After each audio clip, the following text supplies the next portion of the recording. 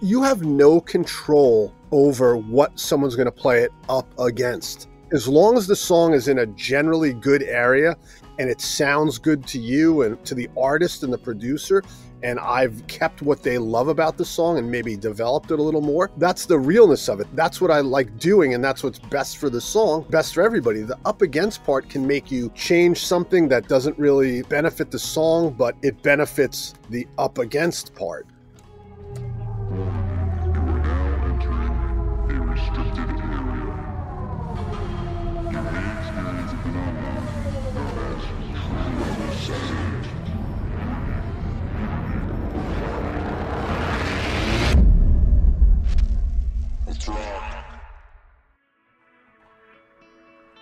Hey there, welcome to the penultimate episode of Season 6 here on The Record Process. We're almost to the end of this chapter on the show, so we thought it might be appropriate to feature our conversation with a guy who knows a thing or two about finishing records.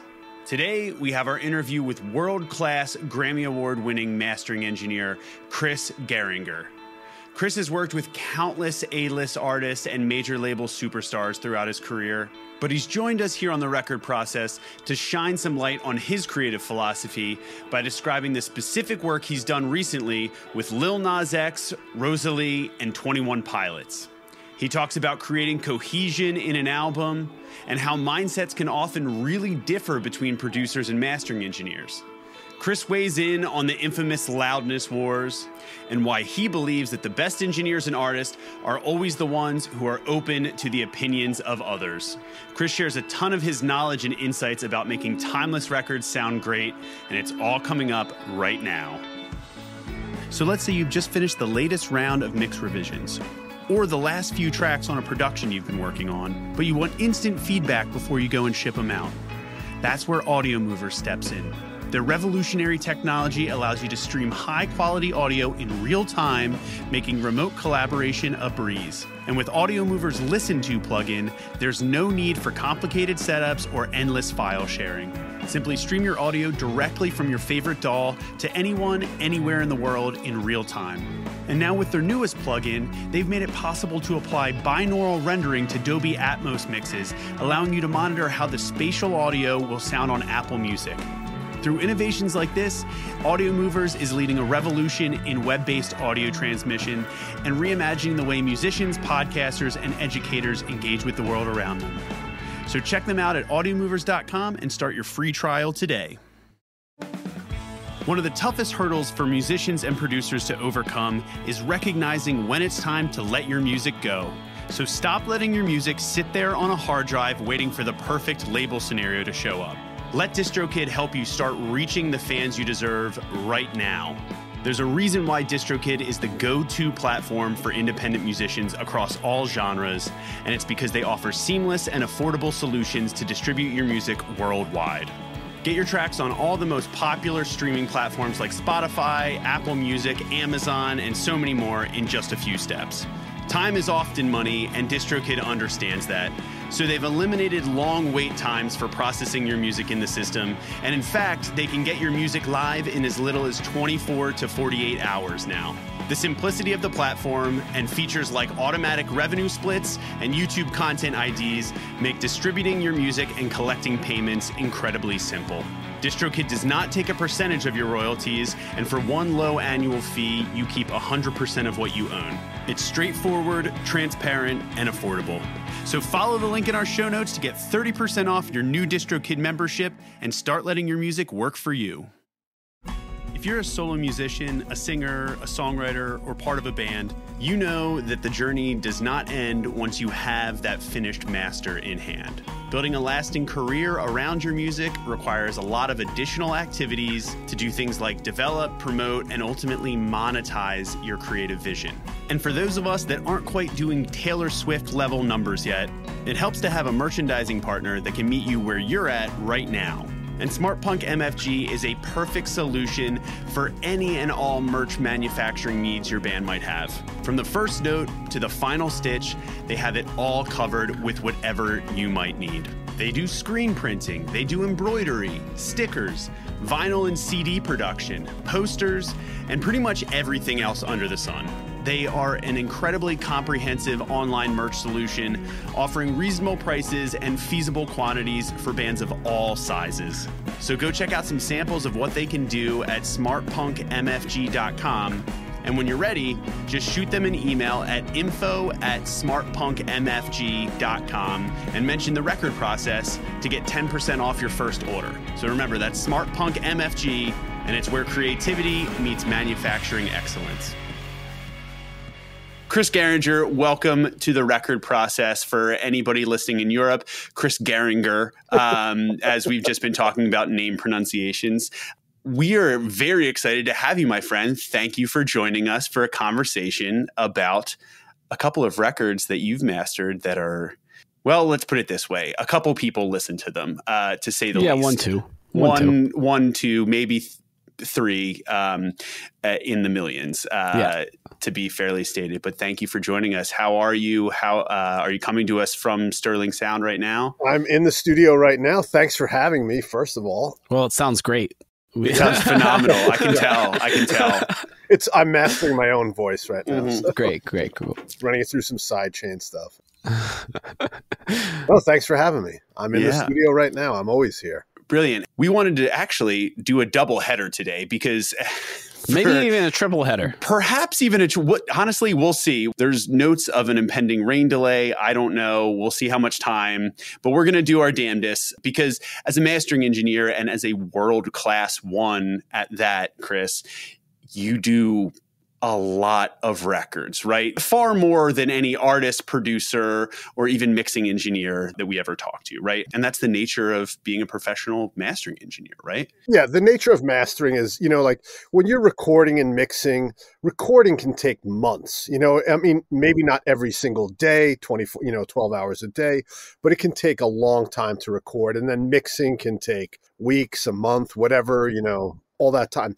Mastering is usually, in modern day mastering, it's usually wrapped up in a couple days, a day, where like years ago when it was cutting vinyl and other things, it might have taken like a few days or a week to master an album with clients coming in. But now everybody just, sends me the files, they load them to my server, I put it all together, I master it in a day or two. Yeah, you have a pretty well refined system and process that makes, because I mean, well, time is money in a sense, but obviously it goes beyond that in allowing you to do your best work in a short amount of time to make movements that really count. And that's why people call on you and everybody over there. For those that don't know, we'll obviously link out to Sterling Sound. There's an incredibly rich history there and a lot of really talented ears and people that you work side by side every day, right? Doing a lot of really incredible records. And unfortunately, maybe some not so incredible records. That's also the nature of the beast. But we are here to talk about two specifically. And the first one of those was a record that, yes, did come out in 2021, even though the making of it and when it came across your desk may not have necessarily been in that exact time frame as we were talking about, because sometimes you finish these things and they don't come out for a long time, Yeah. But the first record is Montero by Lil Nas X. And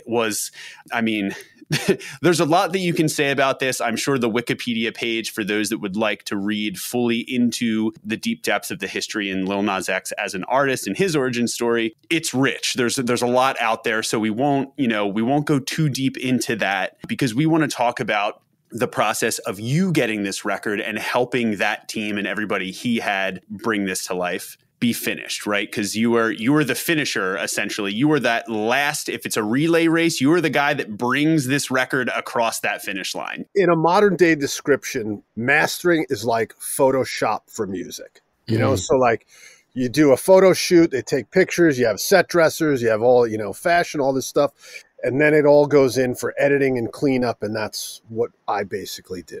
I love that. So talk to us about how this came across your desk, the metaphorical desk, right? Even today, there's not really consoles anymore. Like everything's, an audio workstation. So it's just, it's a keyboard and a screen and, maybe some volume control stuff and, things like that. How it came to be that this was floated into or uploaded to your server to be finished by you. Yeah. So it kind of goes back a couple years to take a day trip when the producers when they were not really take a day trip and they were just starting out as NYU students. And I have some friends that know them, and they came to me for some like low budget work. And, they were just starting out, and I kind of helped them out. And, we started doing more and more records together. And then, they kind of really took off. I mean, they went from unknown to, Lil Nas X producers overnight. They continued to bring me the work, and they brought it in, and it was my project to go with. I love loyalty in the business. It's hard to find sometimes, but those guys, they stayed loyal, and it's nice. So yeah, they sent me the record. It came in very slow in the beginning, like one song, 1 week, another song another week. And then as the process and the popularity of the single started growing, more songs came in, and they also had different mixers, different engineers, different writers, different everything. So it kind of is this, broad spectrum process, like if it was one studio, one mix engineer, it would be a little more linear. But the fact that it was all these different people, different timelines, it kind of comes in and, it doesn't make sense at first as far as mastering goes.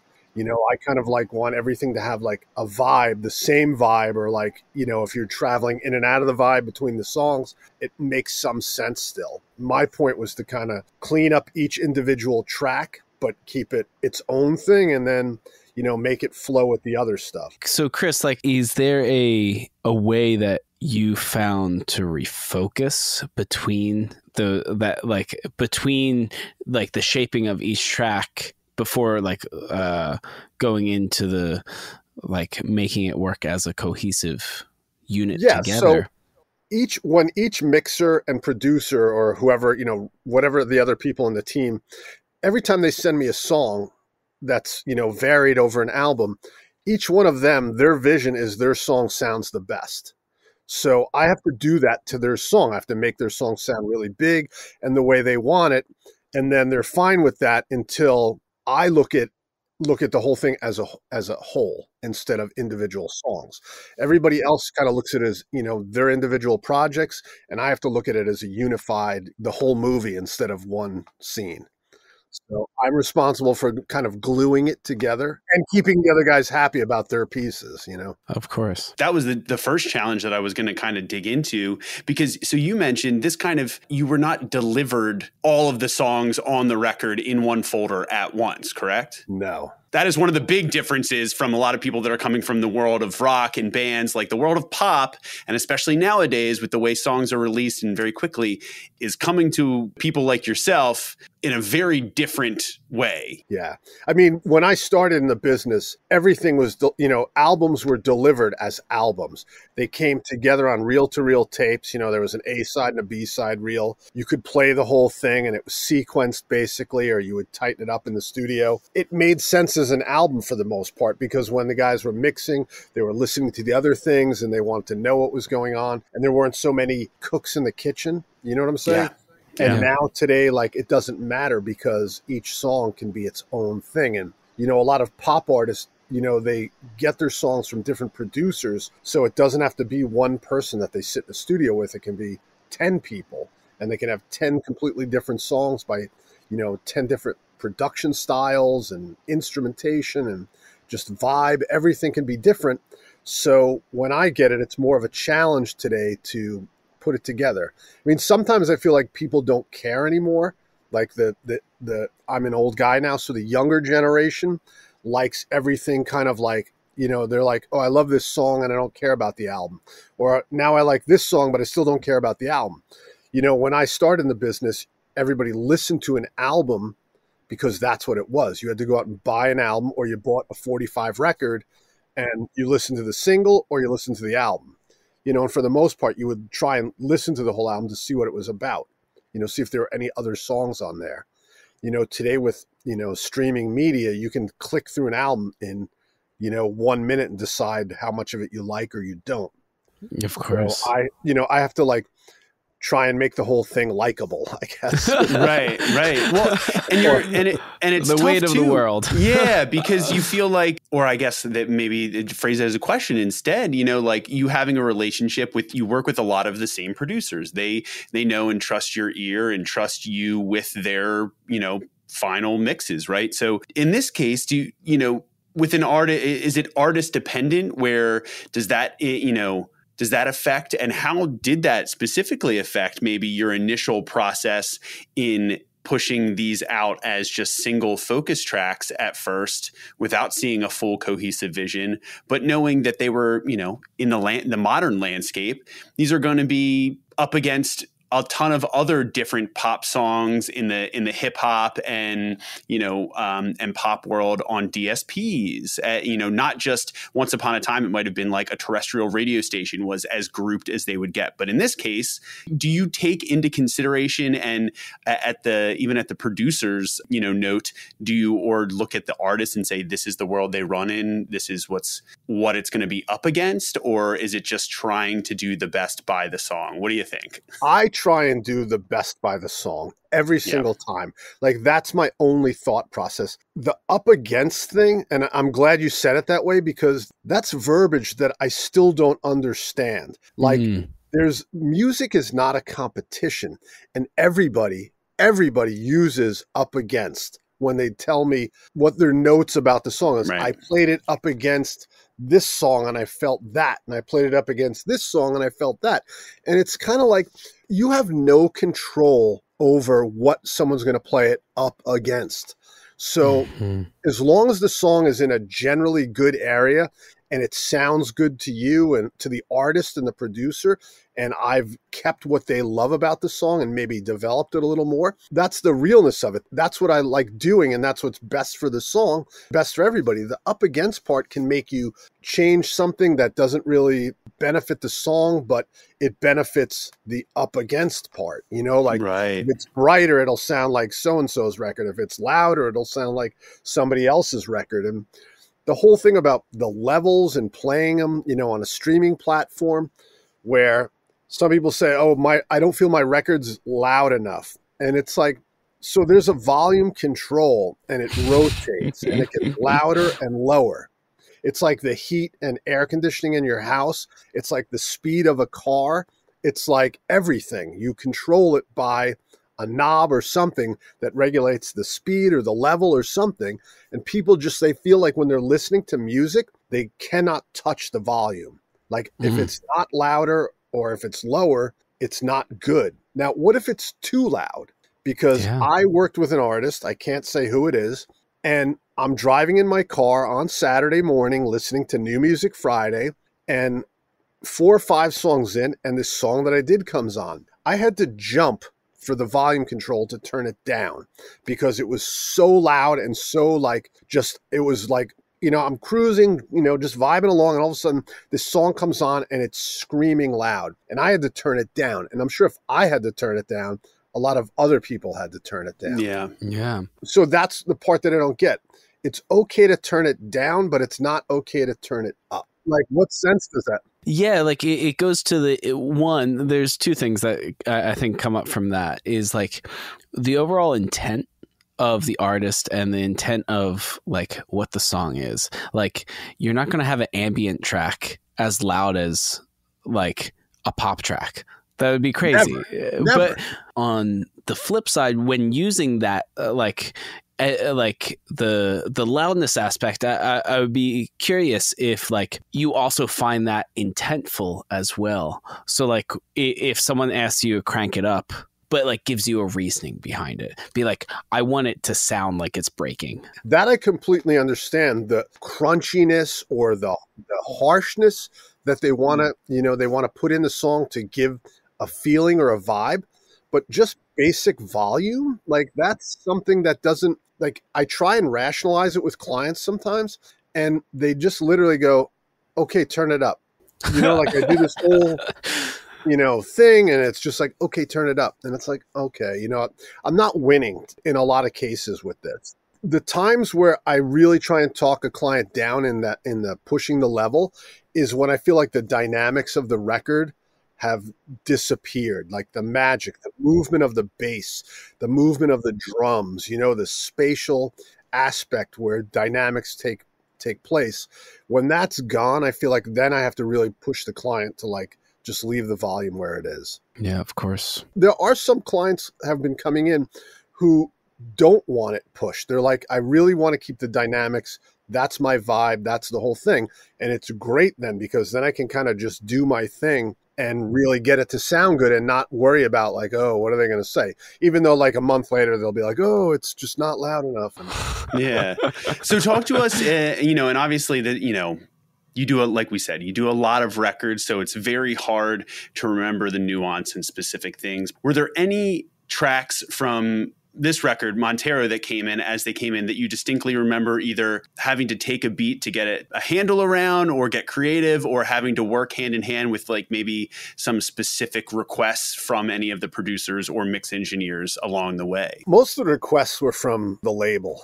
There were a couple of people at the label who wanted to make comments about the record, and that's fine. But I always find that like a little bit of a tricky place, because the producer and the mixer's kind of like, why did you do that? And I'm like, well, someone at the label wanted it that way. And it's like, okay, they want me to now call them back and tell them to shut up, like stay, whatever. So it's just a weird place. But for the most part, like an album like Montero or any of the really big albums that I work on, the mixes are generally better than average. Not always amazing, but better than average, because they've spent so much time. The guys working on them like are just, top of the food chain mixers, and it really makes my job easier.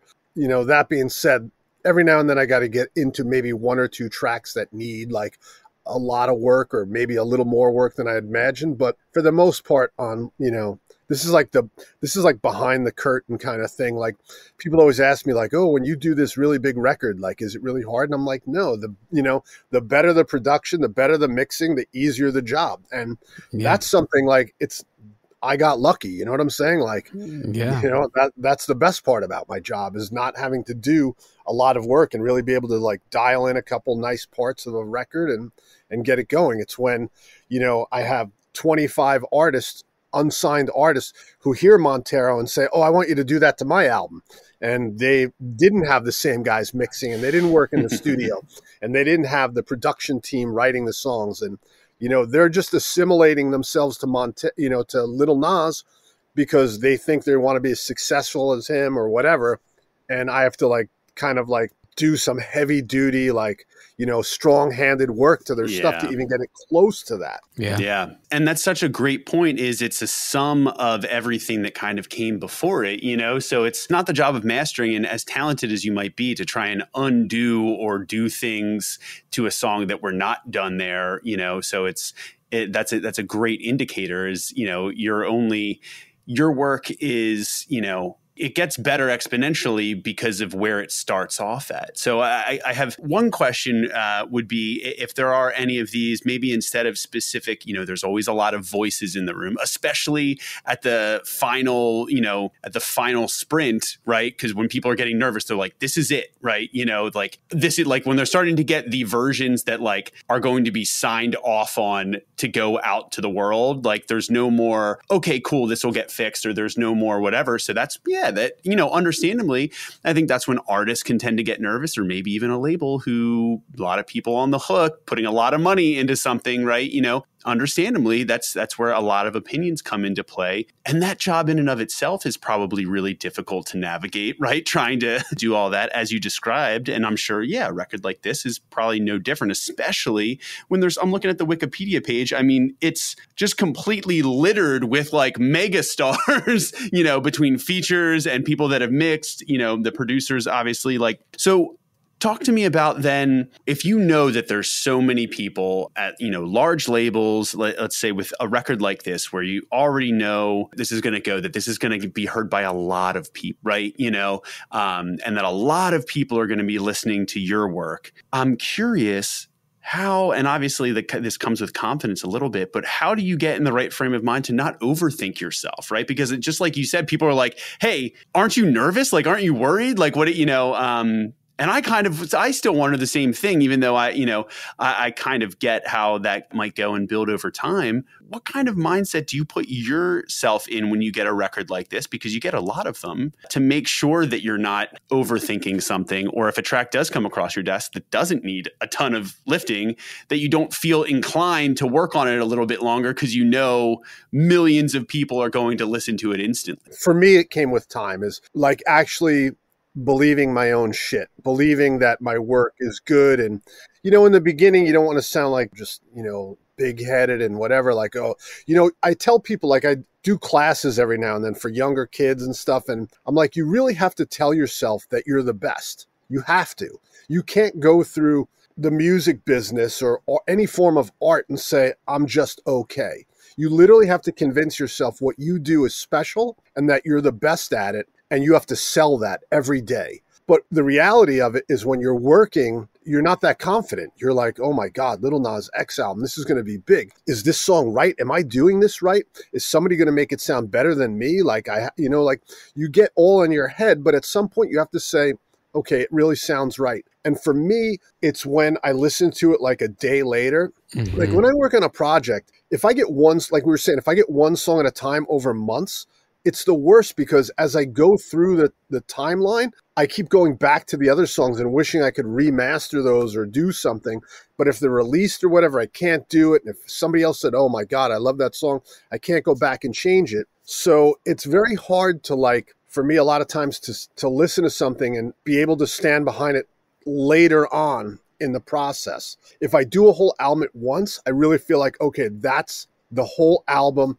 I really got into the whole thing. I shaped it the way I wanted to, and everything is more linear and more together. When I go through those other songs, I'm constantly going back and being like, man, I shouldn't have made that song that loud. I shouldn't have done this. I shouldn't have done that. I really should have done this. And I do, at this point in my career, I still second guess myself when I'm put in that situation. But I think that's also natural that, I don't think you should ever feel that confident that oh, I did that and that shit sounds great. And, I don't have to think about it or touch it again. I'm always checking myself. I check myself every single day I walk in this room and I listen to something. I'm like, okay, is this right? Maybe I should listen to this record and compare it. People always give me references. It's funny when people give me references of artists, it's always big stars. Nobody ever gives me this really weird record that was done in the 80s that nobody ever heard of. And they're like, this is my vibe. People are like, oh, make me sound like Lil Nas X or Rihanna or Lady Gaga or, One Republic. That. It's all these references and they're all, the references really attached to something greater.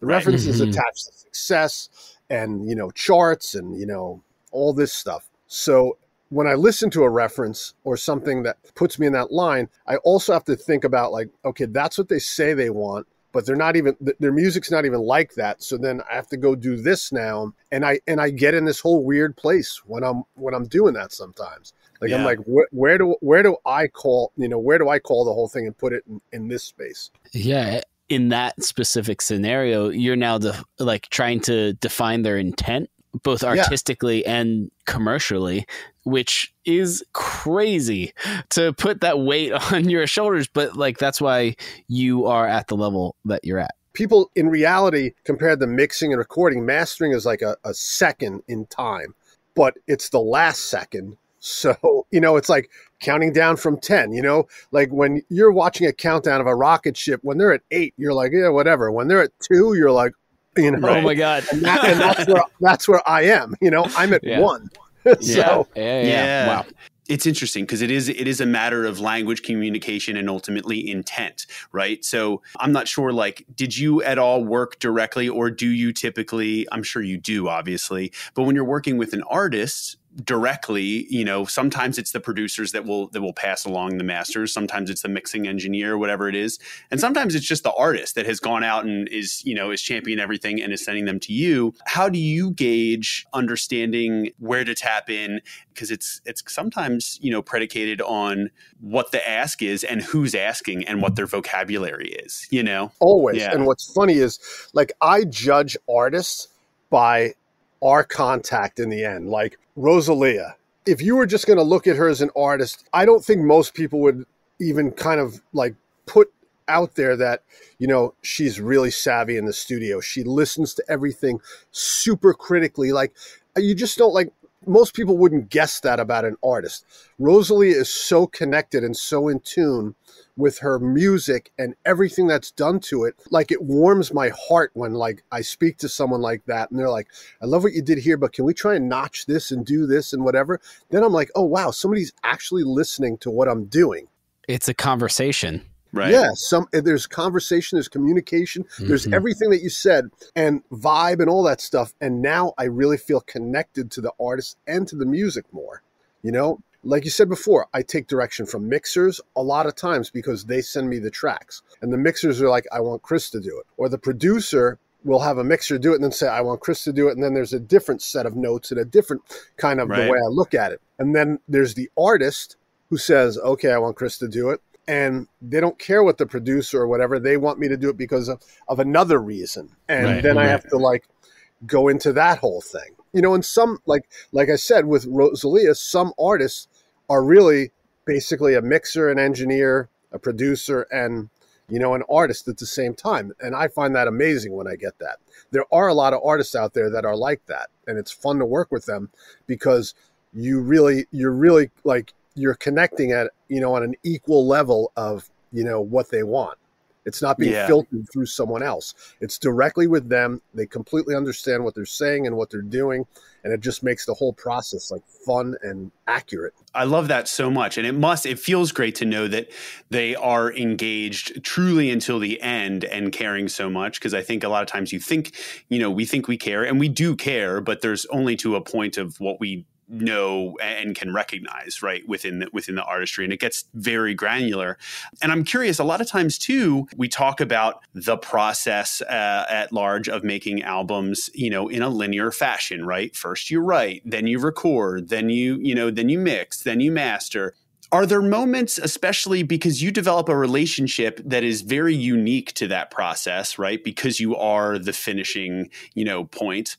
Are there times where someone gets to, and there obviously are, where someone gets to the end and then you turn around and say, hey, here's what my intuition says, but it's tough for me to do that. Let's tag team and get to the finish line a different way, whether that be going to the mixing engineer and saying, hey, I love this. I kind of want to push this element a little harder or X, Y, and Z, you know, but it might be tough, right? Sometimes, you know, vocal up, vocal down mixes are a big, you know, a common thing in the pop world. Can you speak to that, especially, or maybe the relationships that you have with producers or mix engineers, and even just being curious and being excited and be like, whoa, what did you use here or here? This sounds great. You know, like maybe you're like, I don't even have to touch this. I just want to know what he did. You know, what was on his mix bus. To me, the best engineers, the best producers, the best artists are always open to opinion in the circle of people that they're working with. And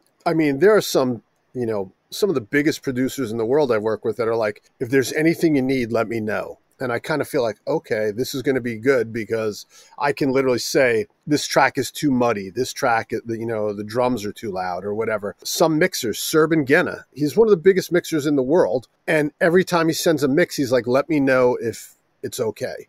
You know, he literally says, is it good? And I mean, this is a guy who you basically do nothing. Mastering for Serban is almost flat every time. Like you might add a touch of top end, maybe push the vocals in the middle. Like you're just touching it. It's like, that's what you do with his stuff. He's constantly saying, let me know if you need anything. Let me know if the vocals are too loud. Let me know should I bring it down? Is it whatever? And it's like, this is the biggest guy asking me to tell him if it's okay, you know, if he need to change. And then I deal with some people who are like, you know, they're like, I'm like, do you think you could like send me another pass, like 3 dB lower? Because I feel it's distorting. 3 dB lower? You know, and it's like, it's distorting. Can you turn it down? So it's a weird place asking people for stuff sometimes. I just did a session a couple days ago where I asked somebody to revisit their mix and try something different. And they were kind of open to it, but I felt like, you know, like they kind of thought I was judging them when I'm not judging them. I'm trying to get them to the finish line. Their concern was they wanted to sound like all the other stuff I do, the big records. And I'm like, okay, here's what we need to do. And they were like, oh, you know, and it's like, you asked me, I'm telling you, but you know, if you go to a doctor and he's like, oh, you know, you need to have that thing removed. And you're like, whatever, you know? Yeah. You know, it's like you went to a doctor, you asked him to look at something. He said to do this, and now you're like, ugh, you know? So it's like, not like I'm a doctor, but I feel like you guys came to me, you hired me. I wasn't like standing on your front steps, ringing your doorbell going, do you need mastering? You know, they asked me what I think and I told them, and now they get like a little, you know, weird about it. Yeah. Also your personality and the way you engage with your clients, you know, especially too when you were talking about big time records like this Lil Nas X record and maybe the, you know, the other two that, you know, we might jump into. It's okay if someone hears something back and doesn't dig it, to also realize it's like, hey, maybe the issue actually isn't just the master. You know, maybe the master brought out something about the mix that I didn't catch before. This has happened with me where I've gotten masters back and I'm like, can I send you a revision mix real quick? You know what I mean? Like, and then we talk through it and like, what is it? And be like, well, it's this, but it's this thing that like I missed here, but now like you push the vocals in the middle and now I hear it a bit more, but I like that, but I want to, you know, those kind of things. So I just wanted to make that point that it's not always once it gets to you, that's it. It's only you, that there is a way where it's still a team effort, you know, if people allow it to be, regardless of how big time the record is. That was a great example. How it doesn't matter if you're one of the best mixers in the world, like you get that way by still being like, hey, let me know if it's good. If you have any notes, let me know, which I love. It doesn't matter what level in the music business you are. If you're not studio savvy or you don't really understand the process, a lot of people don't really understand what mastering is. You know, I get every now and then my manager will, you know, she fields all my calls and all my emails and everything. And she finds herself a lot of times explaining like, Chris just mastered the record. He didn't, you know, produce anything. He didn't, you know, he wasn't in the studio when they were doing this. He's just like cleaning it up and making it sound better. And people are like, you know, the strings don't sound right. And they, you know, they're still talking about mixing in the mastering stage. So it's kind of like, you know, there's a little bit of education involved with, you know, with new clients or people who are just, you know, starting out in the music business, and that's fine. But you know, there is a lot of there's a lot of time where I'm trying to, you know, where I'm educating a client and really trying to bring them into the, you know, into the fold of what I do and how I do it and what my limitations are, what I can do for them. If you're listening to this show, I'm guessing there's a good chance that you're the type of person that appreciates the time and effort that goes into something meaningful, something lasting, and something that tells the world exactly who you are. Well, Brett and Dave, the co-founders of our sponsor, Oxford Pennant, share that very same appreciation. They've made it easier than ever to elevate any space in your life and express your style with their meticulously crafted American-made pennants. From classic designs to customized creations, each piece is a work of art. It's quality you can feel and a statement that truly lasts a lifetime. I recently had the pleasure of touring their Buffalo-based shop where they tirelessly make each piece by hand. And honestly, their process really is an inspiring fusion of passion and precision. So go make your mark, celebrate your story, and discover the epitome of timeless craftsmanship and personalized expression by visiting oxfordpennant.com today. You brought up some really cool stuff on that Rosalie record, the Motomami record. Comparatively to the Lil Nas X record, how did that come in? How was that process same or different? It was kind of the same thing, you know, like a couple singles came in, then we started getting hit with all the album tracks, and you know, it's like kind of like hurry up and go, you know, this record's going to be huge. You know, both albums were major albums. Rosalie won Album of the Year, Latin Grammy, and Best Engineered. Lil Nas X was nominated for Album of the Year in the regular Grammys, whatever the Grammys mean. But the recognition was there for both albums as two of the bigger albums for each year. That whole process was basically the same. You know, like I'm dealing with big producers, big artists. You know, thankfully, you know, with Lil Nas X, you know, Take a Day Trip guys and I have some history and, you know, we speak directly. And then for Rosalie and Noah Goldstein, who I have a long history with, he was in charge of that and I kind of just deal with him. So it's great when I have like, you know, the shepherds of the flock deal, you know, kind of keeping everybody in check and, you know, running it through them. So too much insider baseball, you know, isn't good for anybody. But, you know, what does that process look like too? Because you're mentioning it's like, it's for you, it's about like you're trying to do the best work and the, you know, your focus are the songs and the files, right? But then you know that there are a lot of people that have been involved and like this. How does that, maybe for people that are used to just, okay, I send it off to a guy, he just sends me back a song that kind of sounds louder. That's my, that's my reality. Yeah. When you're dealing with it, like you mentioned at this point with Noah Goldstein, right? So what does that, feel like, and how are you, kind of maneuvering back and forth, realizing that there's a lot of voices and opinions at the very end there for a record like that? So if there is somebody in charge, like Noah, it's so much easier because I'll get my direction from him or Rosalie. And if it's from him, it's probably it could be from someone else, a producer, someone else in the group, but it's filtered through him. And he's doing what I'm doing. He's looking at it as a whole and what it needs to make the record. And if it's Rosalie, maybe, not just saying her, she would do the right thing. But if it's another artist, maybe they're looking for like something they didn't feel they got in mixing. So I could kind of go back and forth with the mixer on that. But if it's just like a producer from one track and then a producer from another track, and they're like, turn my bass up, make mine louder, do that, it's like out of control. And I feel like the record's slipping away when it does that, when they do that. Or if it's filtered through like a couple people, I really feel like the record stays in control. And for me, honestly, I feel like the record comes out better. For me, the artist, the rest of the world may have a different opinion, but for me here in the studio, I feel like it's a better record when I have someone in control of the, the masses. Yeah. And not dealing with everyone's positioning. That's a lot of like emotional labor on top of the physical labor that you're doing. And so like, I can't even imagine being in that scenario and like having it feel good in the end. I've literally had producers say, just make my song louder than everybody else's. So they didn't care what I did to everybody else's. Just make my song louder or better. It's like, you needed to just start a few steps ago if you wanted that. Yeah, but like, what are you doing for the project? If it's right, just, of course. You know what I'm saying? Like, I'm batting ninth. So, you know what I'm saying? I'm batting ninth. So I got to come in and be like, all right, everybody.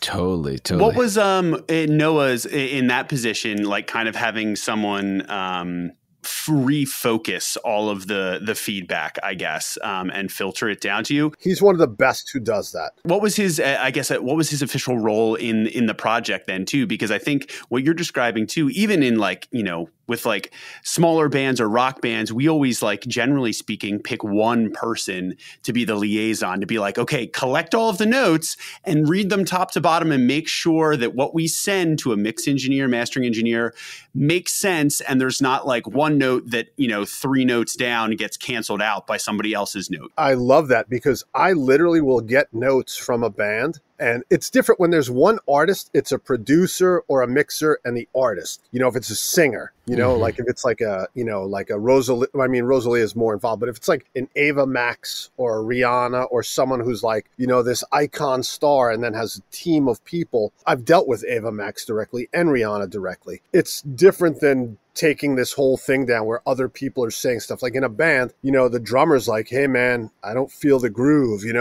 The guitar player's like, can you bring up those little spacey things that I'm doing? And the vocalist is always like, my vocals or, whatever. It's almost Spinal Tappy, each one is just worried about their thing. Yep. So when I have like one person, an executive producer, in a sense, to come in and say, you're going to speak to me, I'm going to feed you all the notes, I'll go through everything and weed out the turn the bass up. Turn the bass down, turn the vocals up, turn the vocals down. They take all that shit out and they say, okay, this is what, whatever. Yeah. So much easier. There's times I'm literally sitting here and I'm like, why am I doing this? Like, why didn't I, I should have opened a gardening center, where I'm like dealing with notes. The notes don't even the notes are like 3 pages long and they don't make sense. And I literally have to like go downstairs and ask my manager, like, can you read them to me? Just so I hear them coming from your voice and not, this crazy voice I have in my head. Whenever I'm mixing, a lot of the artists that I'm working with, my favorite projects are the projects that like, instead of it like books on books of very like detailed notes, they're like, I don't know, maybe turn up the guitar here and like otherwise it's gravy. It's all good. And like that, like, I guess where I'm going with that is when it's such a good collaborative process that less is more and they trust your intuition and they know where you're going to go. and they build that in and bake that into their process, I can see how that makes these superstar records. Yeah. I have clients who like, they literally tell me when they started making the record, like, you're going to master it. This is going to be, this is going to be the whole process. I've picked everybody out. I know what you do in the end, and I'm fine. And the whole project it's a piece of cake. Like I do it. They're like, I love it. And that's it. It's when I get clients who want me for other records that I've done, but they don't understand the process. They don't understand what the mixer did. They don't like the mixer isn't working with them anymore. I get a lot of people who, the mixer's done with them by the time it comes to me. Like they're not returning phone calls. Yeah. There's going to be no revisions. It's done. The budget ran out, the time ran out, a million things. Their patience ran out. So now I'm forced into like being like a kind of like mixer fixer, like I have to do these things, and they don't get it. They just don't get it.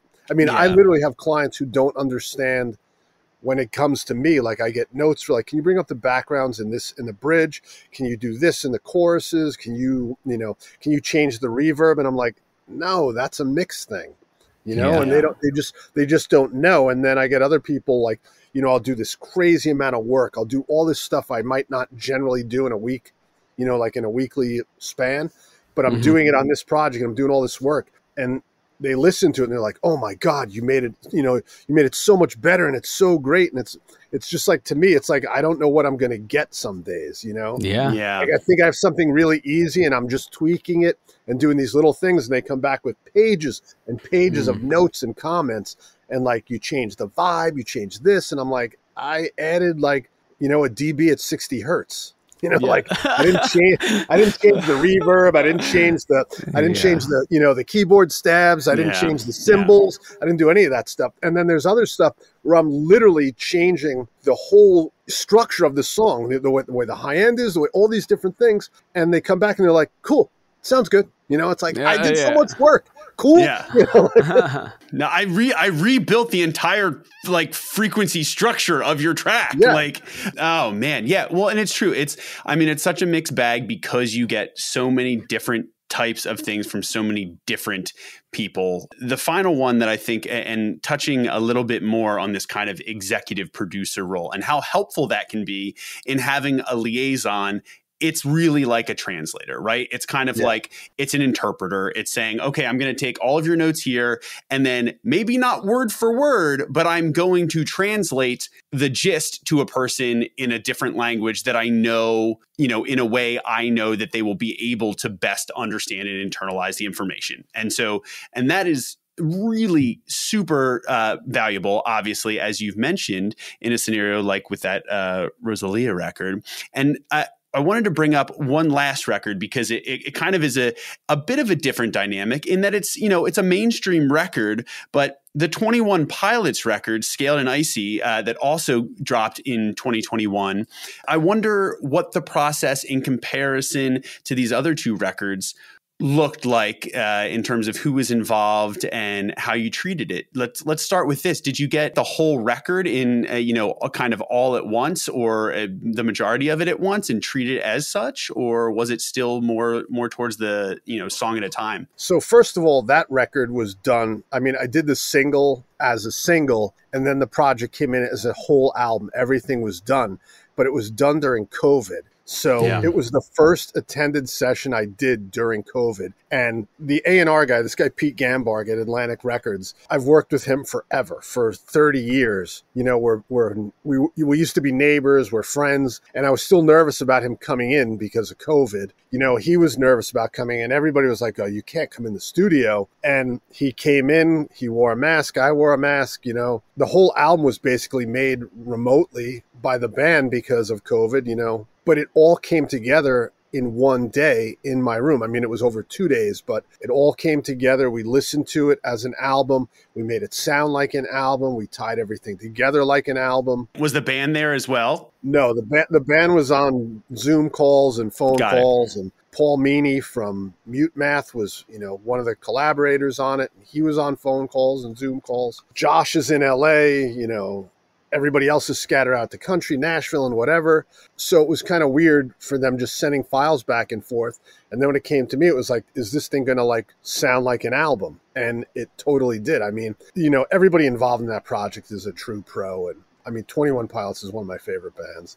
I've worked with them from like the beginning. So, it was fun. It was good, but it was interesting, like it was the first attended session that I did. So it was like, what's going to happen? Like, and I didn't know if it was just Pete coming in. It wound up being, but, just doing Zoom calls, taking notes, playing stuff like, I would send them the file, they would listen to it, and then they would call back and say, okay, do this, Yeah. Generally when I have somebody here in the studio, they're hearing it the way I'm hearing it. I let them sit in my chair.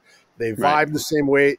It resonates and feels different because I have these giant ATC speakers and, it's a vibe here. It's a total vibe when you're sitting here and you are literally feeling it the way I feel it. So when someone plays it at home, I don't necessarily know what they're using as monitors. I don't know if they're feeling it the same way. I don't know if they're receiving the bass the same way or they're imaging the same way. So it's a lot of times it's a concern when I do something and I'm like, oh my God, that sounds so good. I'm just like sitting in my space listening and being like, what a, like it's a sound field. There's all this stuff going on.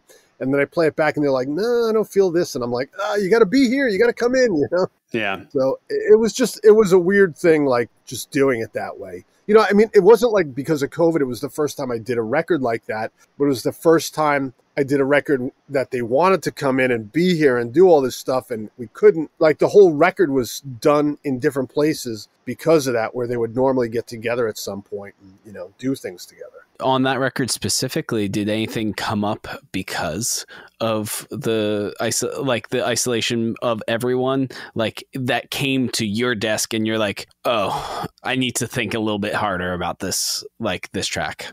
There were some questions by everybody because they hadn't heard it like mastered and they were curious about what I was going to do and what parts, were going to come out and everything. But what was really odd was the record. I thought the record came out so, it just sounds so good. It feels so good. I just think it was like, they're great musicians. They're great at everything they do. And, Paul's a great producer and I think he tied it in and I think everybody just got to spend enough time on it in their own place. And then each one got to sit with it and then kind of like put their part in, tie it together. It came out way better than I thought it was going to come out. There were a lot of other records during COVID that I did that were chopped up and, sent all over the world to do things. And maybe they didn't sound so good because of that. But during that period, everybody felt like they needed mastering more than ever because they were questioning what they were hearing in their home studios. So the COVID period for me was like a very busy and demanding time. Like for me, like I was working almost 12 hours a day through 2020 and 2021 because I was so busy fixing everybody's home studio sound. Like I wasn't part of that whole like Zoom call, family Zoom calls, making the sourdough bread and the tomatoes and the cheese thing. Like I didn't do any of that stuff. I was, I watched Tiger King, but that was about it. Like I was here working all the time. Chris, that's an incredible point and way to, I think, kind of wrap all of this up with that final thing that you kind of led. I was going to ask the question anyway, but because of your setup and how well your setup, and a lot of other people, that make records at home or, are making them in, bedroom studios or, modified home studios to varying degrees of, professional quality and spec, right? You are probably, are there times or were there any times on this record that with the Pilots one specifically, I guess, that you saw where your instinct is to say, well, wait, what you're describing, I'm really not hearing as much. And so it makes you question it where to the point where you think that, you extend a recommendation about perhaps it's your monitoring environment or what are you listening on or things like that to get a better understanding of that communication and what someone might be hearing on the other end based on their revision notes. Oh yeah. I mean, that was kind of the culture shock during COVID was that all these big artists who normally camp out in the studio for a month or 2 months making a record could no longer do that. So they bought, everybody went online to Sweetwater, bought a whole studio and was like, hey man, I'm up and running and this shit sounds good here. And it's like, okay, it's your den converted into a studio or your spare bedroom. You have minimal treatment in the room. You position your speakers and it sounds pretty good. And you played a couple albums and moved some speakers and said, okay, that sounds really good. But you don't know how it translates to the real world. Having something sound good in a spot is fine. But what my studio does is my studio translates into the rest of the world as sounding good. If your room is not translating, if everything you've done doesn't translate, then you need it to be mastered, maybe remixed and tweaked up. And that's the part that I don't think a lot of people understood then. And I still think a lot of people don't understand now. Like newer producers, newer musicians don't understand, because you spent 10 grand on an amp and speakers and some stuff doesn't mean it sounds right in your room. It might be good equipment. It might be you could spend 25 grand on speakers and put them in your bedroom, and doesn't mean what you've done will sound good on every other system. It might only sound good in your room because of the treatment and the way your position in the room, everything. Like my room is tested. I've done all these records in here that people will say sound good or sound bad, whatever your opinion is, but it's all, it's tested. You're literally preaching to the choir. Tom, as an acoustician, how do you feel about what Chris has just said? 10,000%. Chris, I was installing a studio the other week, and they had enormous monitors, and their room was extremely small. But they were saying, but our buddy uses these monitors. I think they're like the Focals, the big like trios. But your room is a closet. Like you're not far enough away to get the full envelopment of that. I think that portion of education, for better or for worse, we'll see how it plays out over the course of time. But COVID was definitely a very enlightening time for a lot of people in that regard. Yeah, literally everybody I know. When COVID first hit, I took a bunch of equipment from here and brought it home and put it in my guest bedroom. One of my sons was living with me at the time, and he's a musician, a producer, an engineer. We set up a studio, and he was using it to write and produce and do stuff and, do his music. And I was just like checking mixes on it, because I was like, I'm not like, we didn't do the no driving thing. We didn't do the close the studio thing. We didn't do all this stuff where I didn't have to come in. So I was coming here and I was working normally. I was working in my zone. But when I would listen at home, I was like, man, this is not right. Like, it's not right, and I brought home good equipment. I brought home like some really good speakers and a whole bunch of shit. And it was just like, it's not right, And it was great for my son writing and doing stuff, because he would just hear his parts playing through the speakers. But when it came to mixing for him at home, he was like, could we go in the studio and listen to this? And I'd be like, you hear that? That's what it sounds like. Yeah. At home, it sounds your way and it sounds great, but it's, some, whatever he had at the time. He had some NS10s or something and some other speakers, some Barefoots, all these different speakers at home. And it was like, okay, that's cool. But when we get to my studio, it doesn't sound good. That's the line in the sand, is like, does it sound good somewhere else? And if it doesn't sound good here, it's not going to sound good somewhere else. Yeah, because almost everyone that will ever listen to your song is not going to listen to it where you're making it. So that is a very good fact, to remember. Having a home setup with very nice speakers and hi-fi setup in that capacity, the intent is for your enjoyment in that time and in that place. It's not for the consumption across multiple different platforms, multiple different systems for the end user. So I think that distinction is a great point, Chris. There's something else too. Like, this was years ago. I was working with a very big artist, like major artist, and his manager was there and said, I want to play the album on my laptop now. And I was like, why? And he's like, because people listen on laptops. And I was like, all right. I gave him a flash drive. He sat in my studio listening on a laptop, and he said it needs more bass. And I was like, I knew you were going to say that, because there are no bass speakers on a laptop. A laptop is also a computer. It's not a stereo system or playback system or whatever. Yes, you can listen to music on it, but it is not designed to listen to music. It is something you can listen to other things on there. You can listen to podcasts on there. You can listen to videos on there. You can listen to a whole bunch of things. People talking. You can listen to your, typing stuff, but it's not a playback system.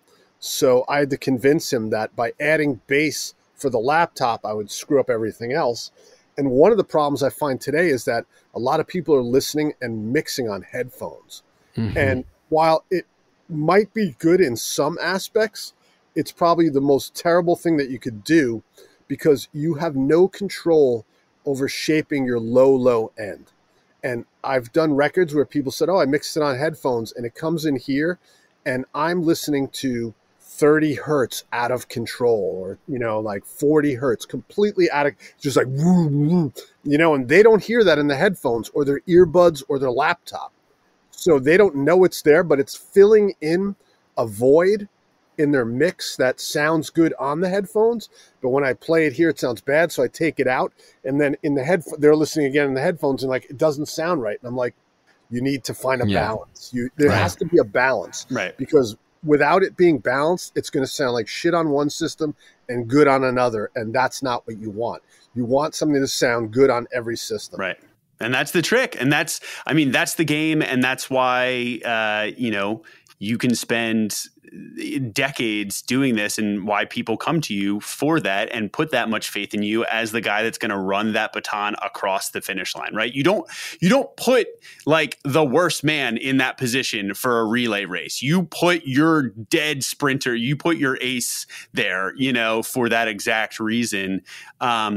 And Chris, you've given us, and I'm sure everybody listening, a ton to think about and a ton to settle in on in terms of treating different projects and how what you do in your process, can vary a lot. But at the end of the day, the ideology is kind of always the same. And it's just that, to get whatever you put out to translate and sound good on as many things as possible. Something other people don't, I just want to throw this in there.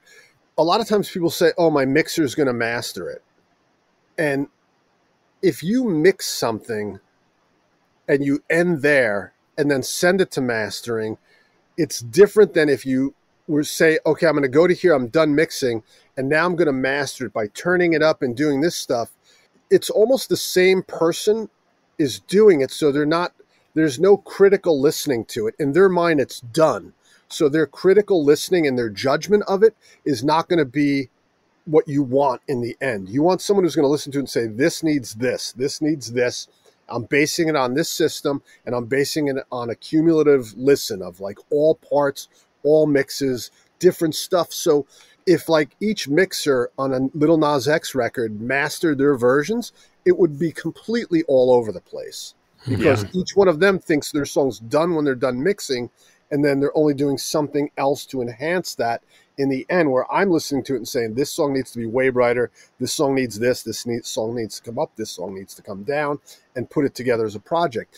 And it's what I do is it's a third person's view of a creative project. Like, you guys did all this stuff, and now I'm saying, this is my opinion. I've done this for decades. I have a great system, a system that I can trust. I trust myself. I feel confident in my decisions, and this is my opinion. And people are second guessing that now, because they're like, oh, I can just do it with a plugin. There's a mastering plugin. And I'm like, you're missing the point. Like, you're literally missing the point of what mastering is and why I do what I do.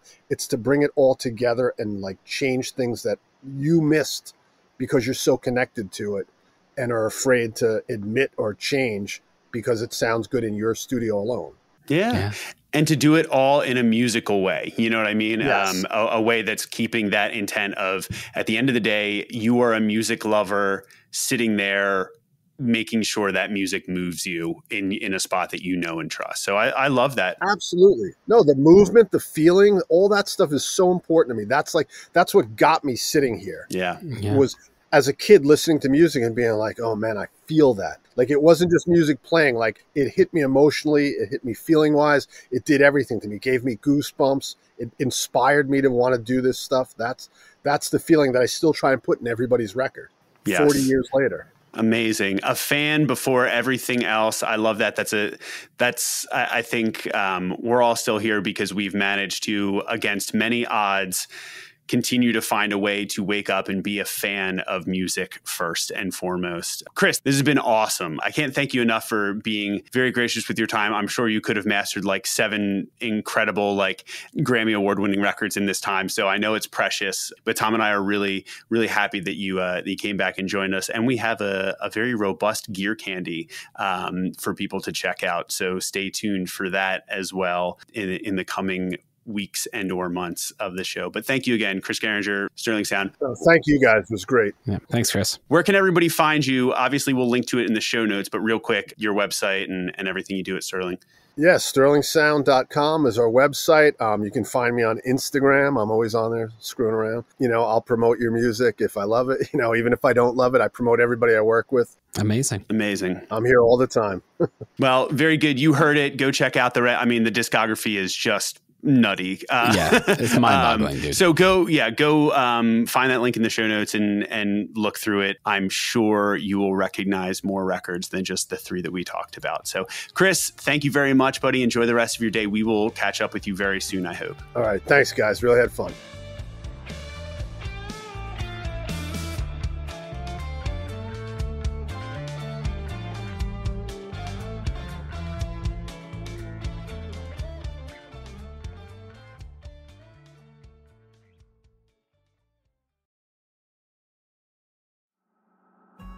It's so refreshing to speak with a professional that knows themselves and their role in the process so well. Chris is an amazing example of a mastering engineer that has developed and refined a confidence and an intuition in his approach over the years. Simply put, he bases his decisions around the guiding philosophy of do right by the song. And in order to believe you are capable of doing that, you must first believe your own hype, as Chris says. You must be able to tell yourself that you're the best at what you do and the way you do it. And even more telling was Chris's comment that the best engineers and artists are always open to opinion. Once again, we see this idea of openness and the surrendering of ego in order to continue pushing our knowledge and work forward. And as creators, I think it's only natural that our confidence will wax and wane in the heat of our work. Even veterans with years of validating awards and successes like Chris will question their own work from time to time. But I think it can be valuable to carry this skepticism with you. A healthy dose of skepticism that can be used as a tool to awaken the curiosity necessary to continue evolving. So here's some questions I propose we take away from this. What guiding philosophies are serving you right now? And how are you investing in your own curiosities?